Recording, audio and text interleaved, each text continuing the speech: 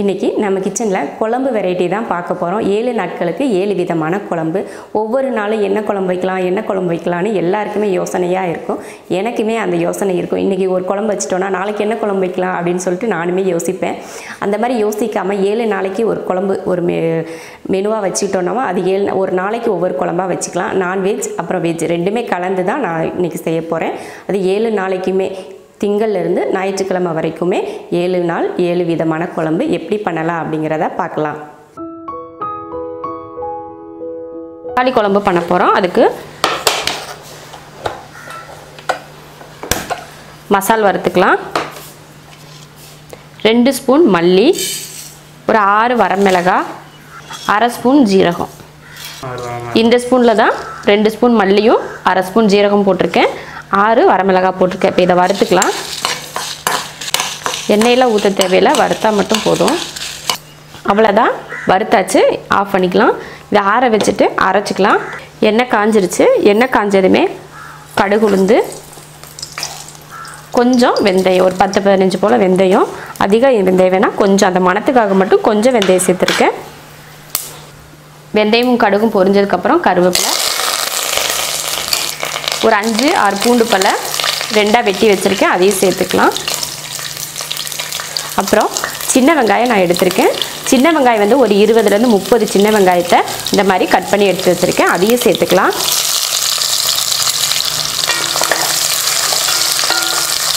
சின்ன வெங்காயம் மட்டும் இல்லை, பெரிய வெங்காயம் கூட சேர்த்துக்கலாம். பெரிய வெங்காயம் சேர்க்குறதா இருந்தால் 2 பெரிய வெங்காயம் சேர்த்துக்கலாம்.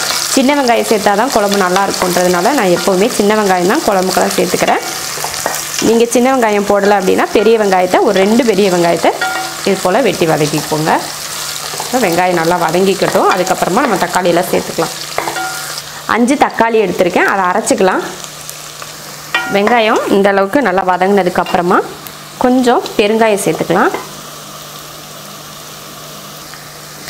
அவ்வளோதான், வெங்காயம் நல்லா வதங்கிருச்சு. இந்தளவுக்கு வதங்கினாலே போதும். வெங்காயத்தை ரொம்பலாம் வதக்க தேவையில்லை, இந்தளவுக்கு வதங்கினா போதும். இப்போ தக்காளி சேர்த்துடலாம். 5 தக்காளி அரைச்சிருக்கேன், அதை இதில் சேர்த்துக்கலாம். கொதிக்கிறதுக்குள்ளே நம்ம வறுத்து வச்ச மசாலா அரைச்சிட்டு வந்துடலாம். தக்காளி அரைச்சி ஊற்றி இந்த மாதிரி நல்லா வதங்கிருச்சு. இப்போ மசாலா அரைச்சாச்சு, அதை இதில் சேர்த்துடலாம். இந்த மசால் கூட நீங்கள் தேங்காய் கூட ஒரு துண்டு இது கூட சேர்த்து அரைச்சி சேர்த்துக்கிட்டாலும் நல்லாயிருக்கும். தேங்காய் இல்லாமையும் நல்லா தான் இருக்கும். கொஞ்சம் மஞ்சள் தூள் சேர்த்துக்கலாம். மசாலும் மஞ்சள் தூள் போட்டு கலந்தாச்சு. இப்போ தண்ணி சேர்த்துக்கலாம்.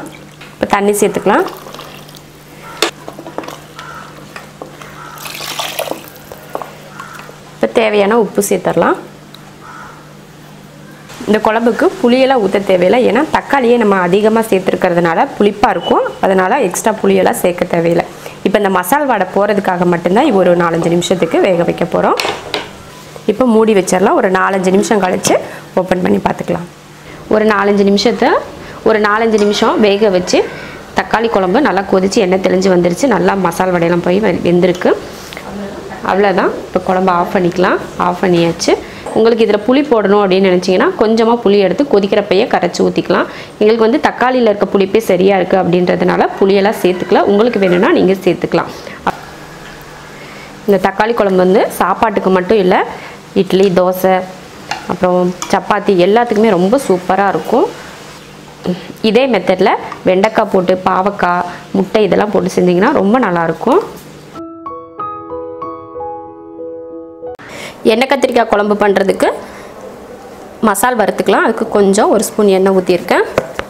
அதில் ஒரு 5-6 வெங்காயம், ஒரு 3 பூண்டு பல் போட்டிருக்கேன். இந்த ஸ்பூனில் 1/2 ஸ்பூன் மிளகு, அதே ஸ்பூனில் 1/2 ஸ்பூன் ஜீரகம். வதங்கினதுமே 2 தக்காளி அதையும் சேர்த்துக்கலாம். அதையும் வதக்கிடலாம்.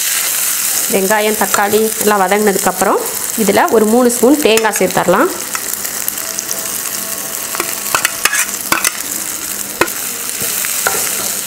தேங்காயும் போட்டு வதக்கியாச்சு. இப்போ இதை இறக்கி ஆற வச்சுக்கலாம். ஆற வச்சுட்டு அரைச்சிடலாம். எண்ணெய் கத்திரிக்காய் குழம்பு பண்ணுறதுக்கு நல்லெண்ணெய் சேர்த்துக்கிறேன். இந்த மாதிரி காரக்குழம்புக்கெல்லாம் நல்லெண்ணெயில் செய்தால் ரொம்ப சூப்பராக இருக்கும் டேஸ்ட்டு. எண்ணெய் காஞ்சதுமே கொஞ்சம் வெந்தயம், கொஞ்சம் கடுகு, கொஞ்சம் ஜீரகம் வெந்தயம், கடுகு, சீரகம் 3 சேர்த்துருக்கேன். கருவேப்பிலை பொரிஞ்சதும் ஒரு 10-15 சின்ன வெங்காயம், ஒரு 10 பூண்டுப்பல், வெங்காயம் போட்டு லைட்டாக வதக்கிட்டு அதுக்கப்புறம் கத்திரிக்காய் சேர்த்துக்கலாம். கத்திரிக்காயை நான் வந்து இது போல் முழுசாக எடுத்துருக்கேன். முழுசாக எடுத்து இந்த மாதிரி 4ஆக கட் பண்ணியிருக்கேன். அதை இதில் சேர்த்துடலாம்.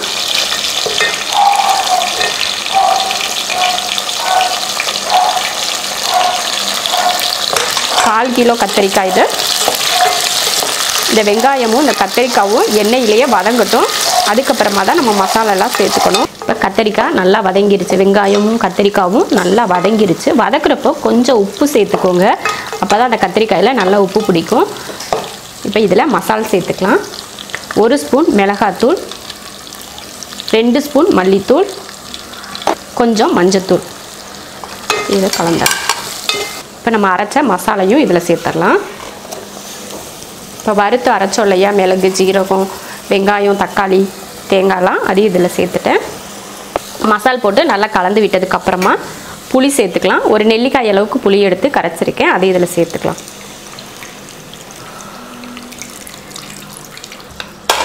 தேவையான குழம்புக்கு தேவையான தண்ணியும் ஊற்றிடலாம். இப்போ குழம்புக்கு தேவையான உப்பெல்லாம் போட்டாச்சு. இதுக்கு மேலே தண்ணியெல்லாம் ஊற்ற வேண்டாம். ஏன்னா எண்ணெய் கத்திரிக்காய் குழம்பு வந்து கொஞ்சம் கெட்டியாக இருந்தால் தான் நல்லாயிருக்கும். அதனால் இந்த அளவுக்கு தண்ணி நமக்கு போதுமாக இருக்கும்.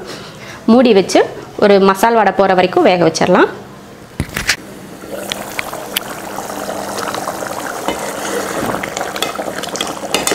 அவ்வளோதான், குழம்பு நல்லா வெந்துருச்சு. மசால் வடையெல்லாம் போய் சூப்பராக வெந்துருச்சு. இப்போ எண்ணெய் தெளிஞ்சு வர்றதுக்காக ஒரு 2 நிமிஷத்துக்கு சிம்மில் வச்சுட்டு அதுக்கப்புறமா ஆஃப் பண்ணிக்கலாம்.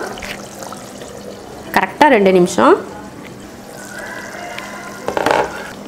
எண்ணெய் கத்திரிக்காய் குழம்பு சூப்பராக ரெடி ஆயிடுச்சு. கத்திரிக்காயும் பார்த்தீங்கன்னா முழுசாக அப்படியே இருக்குது, குழையாமல். தனியாக வதக்கி போட்டால் தான் குழையாது அப்படின்னு நினைப்பீங்க. குழம்போடு சேர்த்து போட்டாலும் குழையாமல் தான் இருக்கும். அவ்வளோதான், அடுப்பை ஆஃப் பண்ணிக்கிறாச்சு. இது நல்லா சாப்பாட்டில் சூடாக சாப்பாடு போட்டு கத்திரிக்காய் குழம்பு ஊற்றி சாப்பிட்டா அவ்வளோ சூப்பராக இருக்கும். இது வந்து வாவல் மீன் 1/2 கிலோ க்ளீன் பண்ணி எடுத்து உப்பு, மஞ்சத்தூள், மிளகாத்தூள் போட்டு 1/2 மணி நேரமாக ஊற வச்சிருக்கேன். நான் எப்போவுமே மீன் வந்து இந்த மாதிரி ஊற வச்சு தான் குழம்பு செய்வேன். அப்போ தான் நம்ம உடனே சாப்பிட்டா கூட உப்பு காரம்லாம் பிடிச்சி மீன் ரொம்ப ருசியாக இருக்கும். அதுக்காக தான். மீன் குழம்புக்கு நல்லெண்ணெய் ஊற்றுறேன். எந்த எண்ணெய் வேணாலும் சேர்த்துக்கலாம். எண்ணெய் காஞ்சதுமே வெந்தயம் பொரிஞ்சதுமே ஒரு 20 சின்ன வெங்காயம், 10 பூண்டுப்பல் சேர்த்துருக்கேன். கொஞ்சம் கருவேப்பிலை, வெங்காயம், பூண்டு நல்லா வதங்கட்டும். அதுக்கப்புறமா நம்ம தக்காளி சேர்த்துக்கலாம். தக்காளி 4, இதை அரைச்சிக்கலாம். வெங்காயம், வெள்ளை பூண்டும் நல்லா வதங்கிடுச்சு. இப்போ இதில் நம்ம அரைச்ச தக்காளியை சேர்த்துக்கலாம்.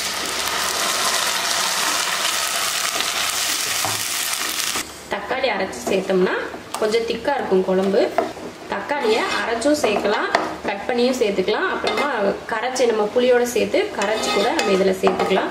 இப்போ இது எண்ணெய் தெளிஞ்சு வரட்டும்.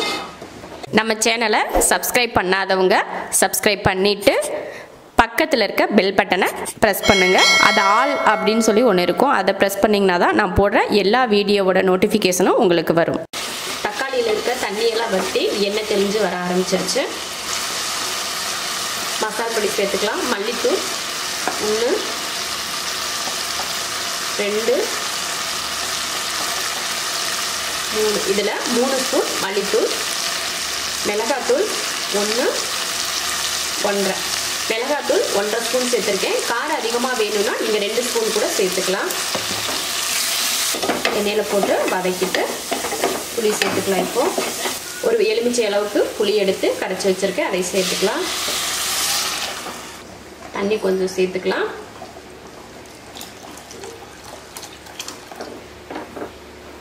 தேவையான உப்பு. இதில் 1 டம்ளர் தண்ணி தான் ஊற்றிருக்கேன். வெந்து வத்துறப்போ கரெக்டாக இருக்கும். குழம்பு வெந்து மசால் வடை போகிற வரைக்கும் மூடி வச்சிடலாம். குழம்பு வந்து ஒரு 3-4 நிமிஷமாக நல்லா வெந்துருச்சு. மசால் வடையெல்லாம் போயிடுச்சு. இப்போ இதில் மீன் சேர்த்துக்கலாம்.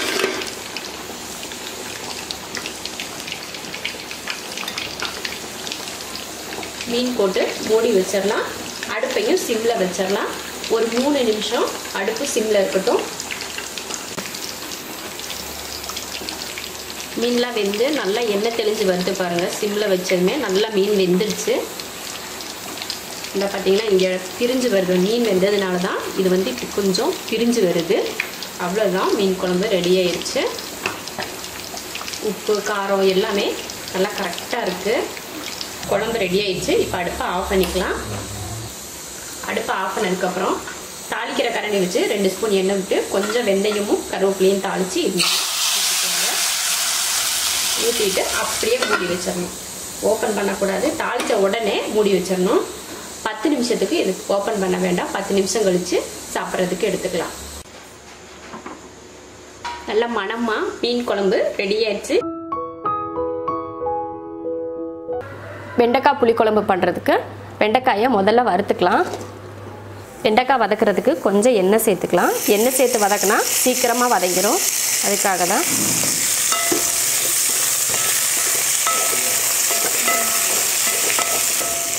வெண்டைக்காயில் அந்த நூல் நூலாக பிசு பிசுப்பாக வரும். அந்த பிசு பிசுப்பு இல்லாமல் வதக்கிட்டு அதுக்கப்புறம் தான் குழம்பு செய்யணும். அப்போ தான் குழம்பு வந்து வலுவலுப்பாக இருக்காது, நல்லாயிருக்கும்.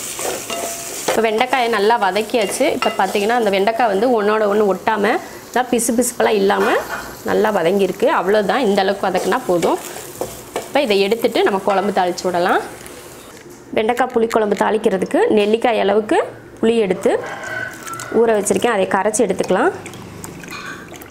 புளியை கரைச்சி அதில் இருக்க சக்கையெல்லாம் எடுத்தாச்சு. அதில் தக்காளி போட்டு கரைச்சிக்கலாம்.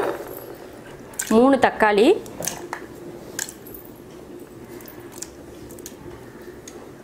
3 தக்காளி அதையும் புளி கூடயே சேர்த்து கரைச்சிக்கலாம். தக்காளியை நல்லா கரைச்சாச்சு. அடுத்து கொஞ்சம் மல்லித்தலை, கருவேப்பிலை. இந்த ஸ்பூனில் 1 ஸ்பூன் மிளகாத்தூள், இதே ஸ்பூனில் 2 ஸ்பூன் மல்லித்தூள்.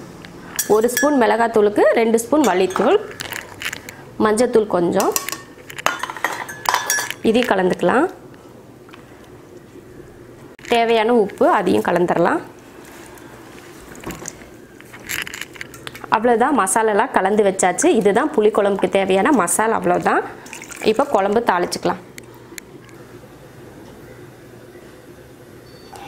எண்ணெய் காஞ்சதுமே தாளிக்கிறதுக்கு கொஞ்சம் வெந்தயம், கொஞ்சம் கடுகு 2 சேர்ந்தே எடுத்திருக்கேன். இப்போ அதை போட்டுக்கலாம். வெந்தயம் கடுகு பொரிஞ்சதும் கருவேப்பிலை, வெங்காயம், சின்ன வெங்காயம் சேர்க்குறேன். ஒரு 10லேருந்து 20 சின்ன வெங்காயம் பொடியாக கட் பண்ணது. பூண்டு பல் ஒரு 10, 2 அதையும் பொடியாக கட் பண்ணி வச்சுருக்கேன்.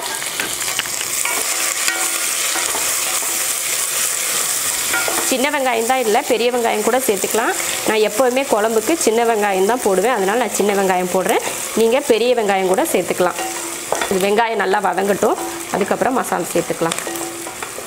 வெங்காயத்தை நல்லா வதக்கிக்கணும். நான் எப்போவுமே சொல்கிறது தான், வெங்காயத்தை வந்து ரொம்ப நல்லா வதக்கிடுங்க. அப்போ தான் குழம்பு வந்து அந்த இனிப்பாக இருக்காமல் நல்லாயிருக்கும். இந்த அளவுக்கு வதக்கினதுக்கப்புறமா நம்ம வறுத்து வச்ச வெண்டைக்காயை இது கூட சேர்த்துக்கலாம். அதையும் சேர்த்து கொஞ்சம் வதக்கிக்கலாம்.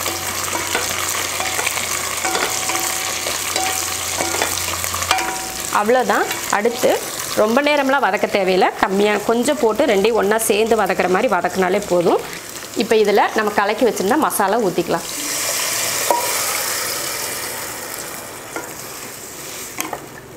அவ்வளோதான். இதுக்கு மேலே எக்ஸ்ட்ரா தண்ணியெல்லாம் ஊற்ற தேவையில்லை. இந்த தண்ணியே போதும். இப்போ உப்பெல்லாம் கரெக்டாக இருக்கா அப்படின்னு சொல்லி பார்த்துட்டு மூடி போட்டுக்கலாம். உப்பு எல்லாமே கரெக்டாக இருக்குது. இப்போ மூடி வச்சிடலாம்.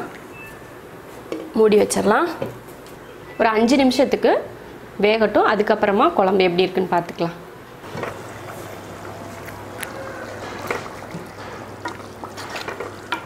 குழம்பு பார்த்திங்கன்னா நல்லா வெந்திருக்கு. நல்லா நம்ம ஊற்றின தண்ணியெலாம் வற்றி ஓரளவுக்கு நல்லா குழம்பு கெட்டி சேர்ந்துருக்கு. இந்த அளவுக்கு இருந்தால் தான் வெண்டைக்காய் குழம்பு நல்லாயிருக்கும். ரொம்ப கெட்டியாகவும் இருக்கக்கூடாது, ரொம்ப தண்ணியாகவும் இருக்கக்கூடாது. ரொம்ப நல்லா குழம்பு வந்திருக்கு. இதுக்கு தேங்காயெல்லாம் நம்ம அரைச்சி ஊற்ற தேவையில்லை.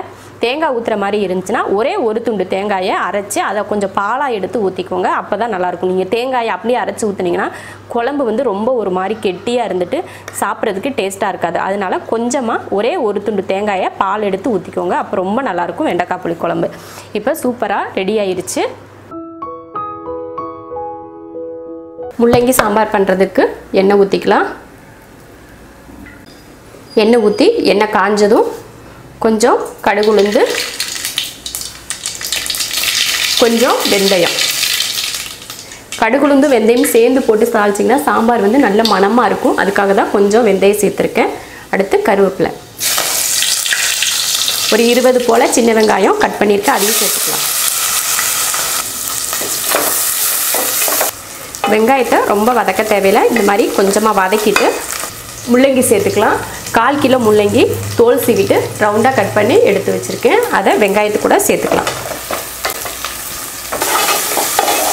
முள்ளங்கியை இது போல் எண்ணெயில் வதக்கி நம்ம சாம்பார் செஞ்சோம்னா அந்த முள்ளங்கியோட மனம் வந்து அதிகமாக இருக்காது, கம்மியாக இருக்கும். அதே போல் டேஸ்ட்டும் நல்லாயிருக்கும். இந்த முள்ளங்கி சாப்பிட்றப்போ ரொம்ப நல்லாயிருக்கும். அதுக்காக தான் நான் எண்ணெயில் வதக்கி சாம்பார் செய்கிறேன். ஒரு 2-3 நிமிஷத்துக்கு வதக்கிட்டு அதுக்கப்புறமா நம்ம தக்காளி இதெல்லாம் சேர்த்துக்கலாம். முள்ளங்கி நல்லா வதங்கிருச்சு. இது போல் ஒரு 2 நிமிஷம் 3 நிமிஷத்துக்கு நல்லா வதக்கினோம்னா அந்த கலர் வந்து கொஞ்சம் மாறி முள்ளங்கி வந்து நல்லா வதங்கின மாதிரி தெரியும். அதுக்கப்புறமா தான் நம்ம தக்காளி சேர்த்துக்கணும். 3 தக்காளி கட் பண்ணியிருக்கேன், அதை சேர்த்துக்கலாம். கொஞ்சமாக உப்பு சேர்த்துக்கலாம், தக்காளியும் முள்ளங்கிக்கும் பிடிக்கட்டும். தக்காளி நல்லா வதங்கிடுச்சு. இப்போ இதில் தண்ணி சேர்த்துக்கலாம். தண்ணி சேர்த்ததுக்கப்புறம் சாம்பார் தூள் சேர்த்துக்கலாம். நான் 2 ஸ்பூன் 2.5 ஸ்பூன் கூட சேர்த்துக்கலாம். கொஞ்சம் அதிகமாக இருந்தால் குழம்பு கொஞ்சம் காரமாக இருக்கும் சாம்பார், அதனால் கொஞ்சம் அதிகமாகவே நான் சேர்த்துக்கிறேன். காயில் முன்னாடி உப்பு போட்டு தான் வதக்கியிருக்கோம், இருந்தாலும் இப்போ கொஞ்சம் உப்பு. அவ்வளோதான். இதை மூடி வச்சு இந்த காய் ஒரு 5 நிமிஷத்துக்கு வேகட்டும். அதுக்கப்புறமா நம்ம பருப்பு சேர்த்துக்கலாம். முள்ளங்கி நல்லா வெந்துருச்சு. இப்போ இதில் புளி சேர்த்துக்கலாம். நெல்லிக்காய் அளவுக்கு புளி எடுத்து கரைச்சிருக்கேன், அதையே சேர்த்துடலாம். இதில் 1 டம்ளர் துவரம்பருப்பு மஞ்சத்தூள் போட்டு வேக வச்சு எடுத்திருக்கேன். பருப்பை ஊற்றிடலாம். புளி ஊற்றினதுமே பருப்பையும் ஊற்றிட்டேன். பருப்பு ஊற்றி கொஞ்சம் தண்ணியை சேர்த்து ஊற்றிருக்கேன். இந்த அளவுக்கு போதும் தண்ணி, அதிக தண்ணி வேண்டாம். உப்பு பத்தலைன்னா உப்பு கொஞ்சம் சேர்த்துக்கலாம். நம்ம காயில் உப்பு போட்டு தான் வேக வச்சுருக்கோம், ஆனாலும் பருப்பு ஊற்றிருக்கோம் இல்லையா, அதனால் கொஞ்சம் உப்பு பத்தாது, அதனால் உப்பு கொஞ்சம் சேர்த்துக்கலாம். உப்பு சேர்த்தாச்சு. கொஞ்சம் கருவேப்பிலையும் மல்லித்தலையும் சேர்த்துடலாம். சாம்பார் ரெடி ஆயிடுச்சு.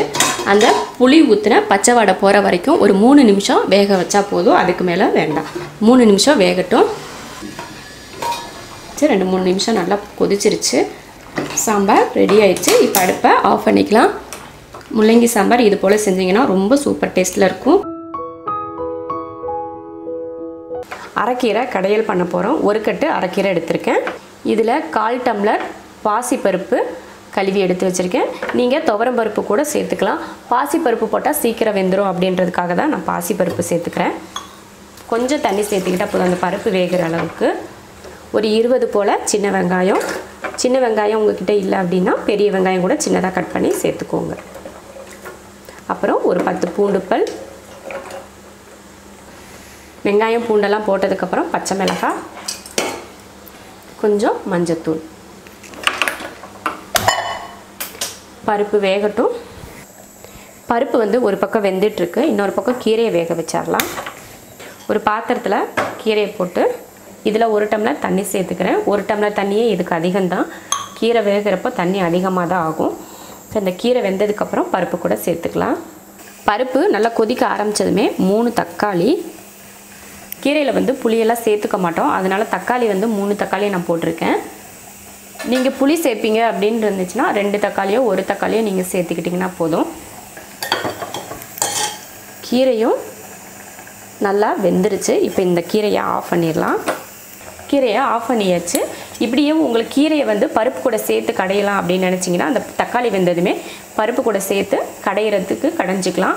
அப்படி இல்லை எனக்கு கடையிறது கஷ்டமாக இருக்குது அப்படின்னு நினச்சிங்கன்னா இதை ஆற வச்சுட்டு மிக்ஸி ஜாரில் போட்டு ஒரே லெஃப்ட் சைடில் பார்த்திங்கன்னா ஒரே பல்ஸ் அப்படி பண்ணிட்டீங்கனாலே போதும். கீரை வந்து நம்ம கடைஞ்ச மாதிரியே இருக்கும். அப்படி கூட நீங்கள் பண்ணிக்கலாம். நானுமே இன்றைக்கி மிக்ஸி ஜாரில் போட்டு லைட்டாக ஒரு பல்ஸ் பண்ணி தான் கீரை பருப்பு கூட சேர்த்துக்க போகிறேன். பருப்பு பார்த்திங்கன்னா நல்லா வெந்துருச்சு. பருப்பு தக்காளி எல்லாமே சூப்பராக வெந்துருச்சு. பாருங்கள், நான் லைட்டாக பல்ஸ் பண்ணி பாருங்கள் கடைஞ்ச மாதிரியே இருக்குது. ரொம்ப அரைச்சிடக்கூடாது வலுவலுப்பாக. இந்த மாதிரி நீங்கள் அரைச்சிக்கிட்டிங்கன்னா நம்ம கையில் கடைஞ்ச மாதிரியே இருக்கும். இப்போ இதை கீரையில் சேர்த்துடலாம். தேவையான உப்பு. இப்போது பருப்பும் கீரையும் ஒன்றா கலக்கிற மாதிரி நம்ம பருப்பு மத்து வச்சு கடைஞ்சிக்கலாம். பருப்பும் கீரையும் ஒன்றா கடைஞ்சி எடுத்துட்டேன். பார்த்தீங்கன்னா தெரியும், நம்ம மிக்ஸி ஜாரில் போட்டு அடித்த மாதிரியே தெரியாது, நம்ம கடைஞ்ச கீரை மாதிரியே தான் இருக்கும். கீரை வேக வச்ச தண்ணியும் மிக்ஸி ஜாரையும் கழுவி இதில் கொஞ்சம் தண்ணி சேர்த்துக்கலாம். கீரை வேக வச்ச தண்ணியை வீணாக்கிறாமல் நம்ம கீரை கடைஞ்சது கூடயே நீங்கள் சேர்த்துக்கோங்க. அதை கீழே ஊற்றிடாதீங்க. அவ்வளோதான், கீரை சூப்பராக ரெடி ஆயிடுச்சு. எண்ணெய் காஞ்சதுமே கொஞ்சம் கடுகு வந்து, கொஞ்சம் ஜீரகம், ஒரு 3 பூண்டை பொடியாக கட் பண்ணியிருக்கேன், அதையும் சேர்த்துக்கலாம். கீரைக்கு வந்து பூண்டு போட்டு தாளித்தா நல்ல மணமாக இருக்கும். கருவேப்பிலை,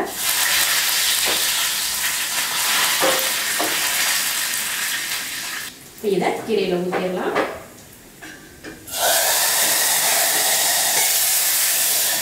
கீரைக்கடையில் ரெடி ஆயிருச்சு. முதல்ல சிக்கனை மசால் போட்டு ஊற வச்சுக்கலாம். அதுக்கு 1/2 கிலோ சிக்கன் க்ளீன் பண்ணி எடுத்து வச்சுருக்கேன். மசால் என்ன அப்படின்றத பார்க்கலாம். மஞ்சத்தூள், மிளகாத்தூள் 1 ஸ்பூன், மல்லித்தூள் 2 ஸ்பூன் மல்லித்தூள் போட்டிருக்கேன், 1 ஸ்பூன் கரம் மசாலா தூள், இஞ்சி பூண்டு பேஸ்ட் 1/2 ஸ்பூன் இஞ்சி பூண்டு பேஸ்ட் போட்டிருக்கேன், தயிர் இதில் 3 ஸ்பூன், கொஞ்சம் லெமன் ஒரு 3-4 சொட்டு இருக்கிற மாதிரி லெமன், தேவையான உப்பு, மல்லித்தலை கொஞ்சம். இப்போ இதை கலந்துடலாம்.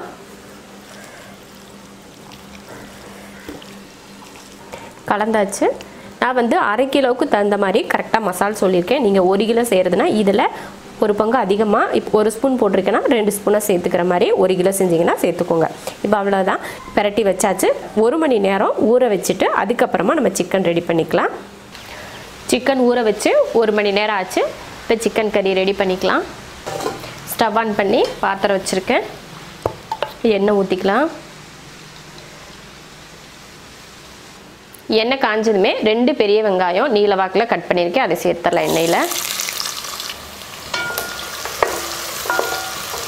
வெங்காயம் நல்லா பொன்னிறமாக வதங்கட்டும். அதுக்கப்புறம் சிக்கன் சேர்த்துடலாம். வெங்காயம் நல்லா வதங்கிருச்சு. இதை நம்ம கலந்து வச்ச சிக்கனை இதில் சேர்த்துக்கலாம்.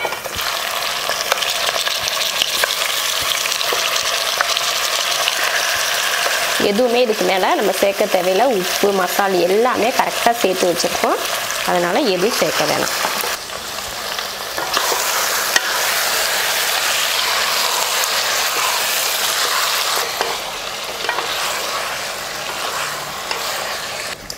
கலந்து விட்டாச்சு. இப்போ மூடி வச்சிடலாம். கொதிக்க ஆரம்பிச்சிருச்சு. இப்போ இதில் ஒரு குட்டி தக்காளியாக அரைச்சிருக்கேன், அதை இதில் ஊற்றிக்கலாம். ஒரே ஒரு குட்டி தக்காளி, லைட்டாக புளிப்புக்காக மட்டும்.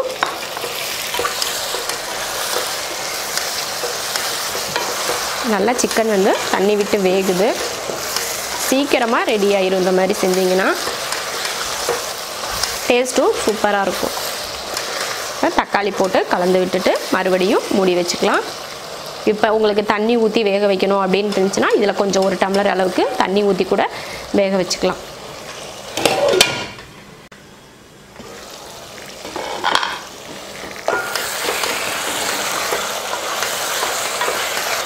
தண்ணி ஊற்றாமலே நல்லா வெந்துடும். நம்ம அந்த சிக்கனில் இருக்க தண்ணியிலேயே நல்லா வெந்துடும். ஆனாலும் கொஞ்சம் கிரேவி அதிகமாக வேணும் அப்படின்னு நினச்சிங்கன்னா இன்னும் கொஞ்சம் தண்ணி சேர்த்துக்கலாம். நானும் கூட கொஞ்சம் தண்ணி சேர்த்துக்கிறேன். இந்த குட்டி கப்பில் 1 கப் தண்ணி சேர்க்குறேன்.